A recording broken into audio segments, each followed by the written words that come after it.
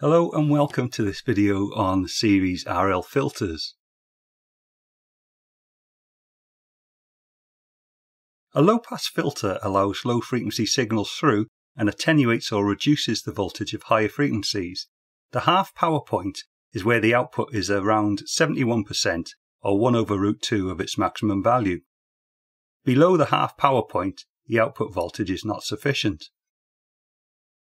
The cutoff frequency FC occurs at the half power point, and for an RL filter the cutoff frequency equals R/2πL, whether a low pass or a high pass filter. The bandwidth is from 0 Hz to the cutoff or corner frequency with a low pass filter. A high pass filter allows frequencies above the cutoff frequency through, and the same components give the same cutoff in a low pass and a high pass filter. The pass band starts at the cutoff frequency. Our RL filter has a 1 kΩ resistor and a 0.33 Henry inductor. The supply voltage Vs is a sine wave with an amplitude or peak voltage of 100 volts. This filter has a cutoff frequency of around 482 Hz. A series RL circuit can be used as a passive low pass or a passive high pass filter. Passive filters do not boost or amplify the output signal. There are only 3 places in this circuit to take the output voltage from. The top left is the supply voltage, which is the input, so should not also be the output. The top right is grounded, so can't be the output. So the only place we can use for the output voltage, Vout, is between the resistor and inductor. The output is VL, the voltage across the inductor, with reference to ground. Let's see how Vout changes with the frequency to see what type of filter it is. As we increase the frequency, the inductive reactance XL increases. From Ohm's law, as XL increases, the inductor voltage VL increases, which is our output. If the frequency is low and the inductive reactance is just 10 ohms, then Vout will be relatively very small, so low frequency gives us a small output voltage. If the frequency is very high and the inductive reactance is 100,000 ohms, Vout will be relatively very large, so high frequency gives us a large output voltage. With VL as the output voltage, this is a high pass filter. We use our SIGGEN to set the supply voltage and frequency. Vs is kept at a constant amplitude for a fair test of the circuit. The inductive reactance in ohms is the product of 2π, the frequency in Hz, and the inductor value in Henry. Using the impedance triangle, the circuit impedance is equal to the square root of R² plus XL² and is in ohms.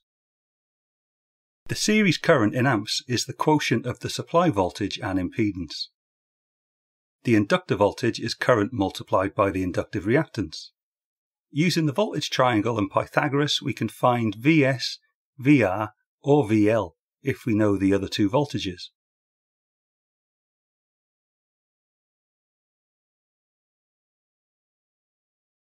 Instead of working every formula out individually to eventually find VL, I prefer to make one formula by combining the others together. I'll explain why shortly. So the output voltage is current times inductive reactance. Substitute supply voltage divided by impedance for the current I. Substitute the impedance formula for Z. Tidy up the numerator a bit. Substitute 2πfL for XL, and then we're done. Let's calculate the output as we sweep the frequency. Now I've chosen just 4 frequencies for the calculations, but you should choose several well-spaced frequencies either side of the cutoff, including 0 Hz, so that you can plot a really decent graph like below. And my advice is to use XL to work everything out for you, and I'll show you how shortly. At 50 Hz, VL is equal to 100 volts supply voltage times 2π times 50 Hz times 0.33 Henry for the inductor, divided by the square root of 1000 ohms squared plus 2πfL squared, where the frequency is 50 Hz. So at 50 Hz, Vout is 10.31 volts.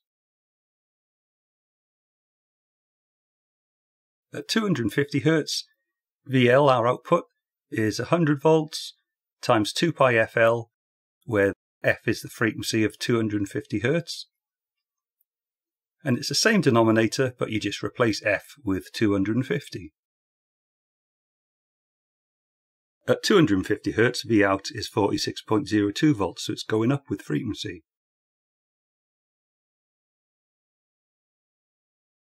The only variable that changes is frequency, which makes our calculations really easy. We just change the amount of hertz each time. And finally, at 1 kHz, the output is 90.07 volts. So the output is rising as frequency rises. Why combine the formulas? One good reason to combine the formulas to find VL is that with modern calculators we can click the arrow buttons to change just the frequency value each time, without having to work out XL, Z, I, and eventually the inductor voltage.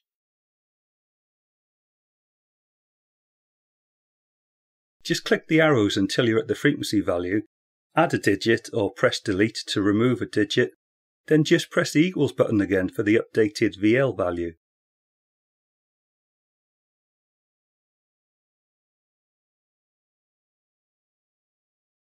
Don't forget that F appears twice in this formula though.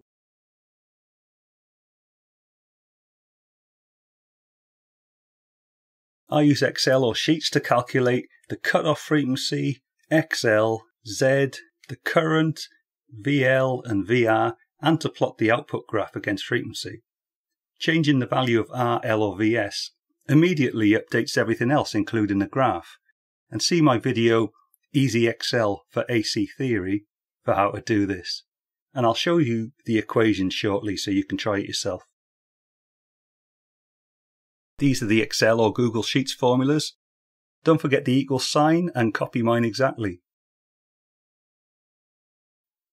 So with VL as the output we have a high pass filter, but out of interest let's look at the resistor voltage too, because we can work out VR from the voltage triangle using Pythagoras.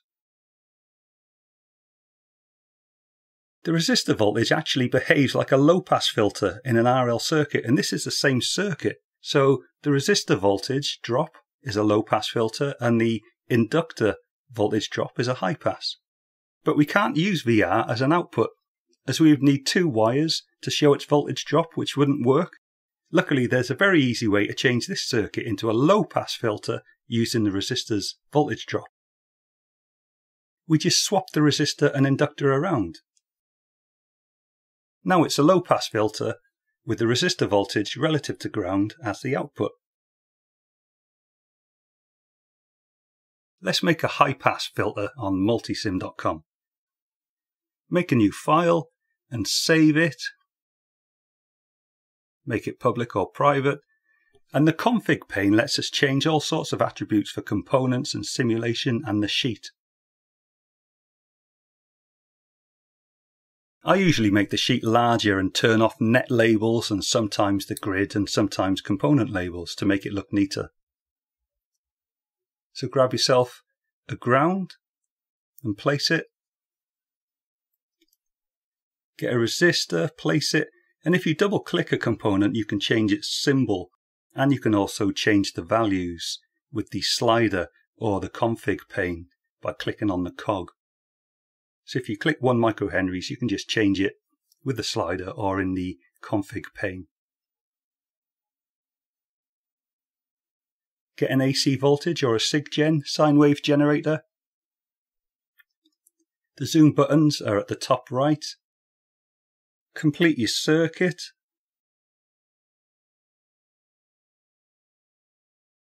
Choose your voltage. I'm going to turn off component labels because I don't really like them. Place a voltage probe actually on the output net or wire. Double click the name, call it Vout or something, and I like to have inductor voltages in blue. Change the thickness so it stands out.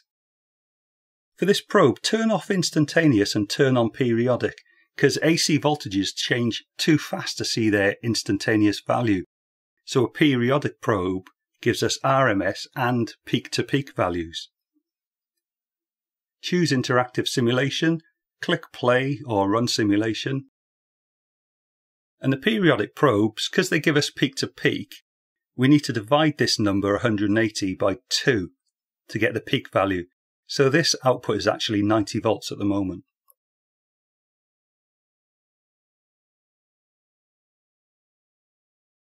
So the whole point of this is to see how the output changes with frequency. So simulate and change the frequency, record Vout and plot a graph. You can use paper or Excel. At the cutoff frequency, Vout would be approximately 71 volts, as we have a 100 volt supply amplitude, but at 1 kHz, Vout is higher here at 90 volts. So the cutoff frequency must be below 1 kHz that we're at now, as this is a high pass filter and it's gone above the 3 dB or half power point.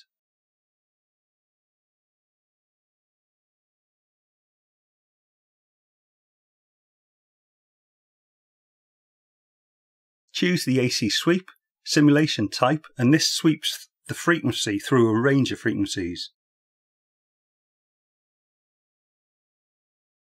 Set the x-axis by changing the stop frequency to a reasonable value based on your cutoff. I choose an x-axis scale decade, which is base 10 logarithmic, which shows a vast amount of change on the x-axis on a small graph. I put 1,000 points per decade to get more granularity on the graph so it looks better. I choose a linear y-axis because that's my preference, but you can choose log or dB.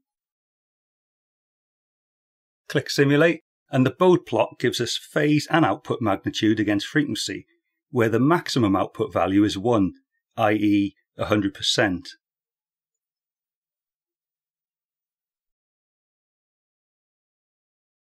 I turn off the phase so I can see the output magnitude voltage more clearly. The base 10 log or decade scale is great for seeing a vast range of data on a graph that isn't 10 miles wide. It's like watching a whole movie in 1 minute without missing anything important. And every main x-axis division is 10 times bigger than the last one. We can find the cutoff frequency by finding the 1/√2 or 0.71 point on the y-axis, regardless of the actual value of the supply voltage. If you went to an expensive school, then change the y-axis to logarithmic.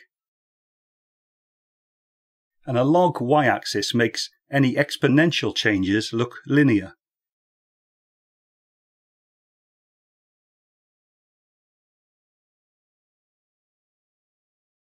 For a low-pass filter, just swap the resistor and inductor around and do the interactive or do an AC sweep again. But the wire must touch the probe. For graph traces, I use brown for resistor, blue for inductor and red for capacitor. Simulate again and happy days. There's our low-pass response with the resistor output. It's got the same cutoff frequency as a high pass. So thanks so much for watching. Please like and subscribe, ask questions, and I'll see you next time. Take care.